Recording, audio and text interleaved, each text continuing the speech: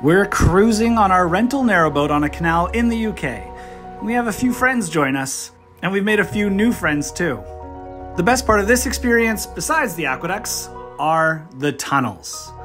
The tunnels have vents in the ceiling to keep the air fresh inside, and this tunnel is about 500 meters long, so long in fact that I had time to make a cup of coffee. And as long as Rachel keeps it off the wall, we're all good. Well done, Rachel. Thank you.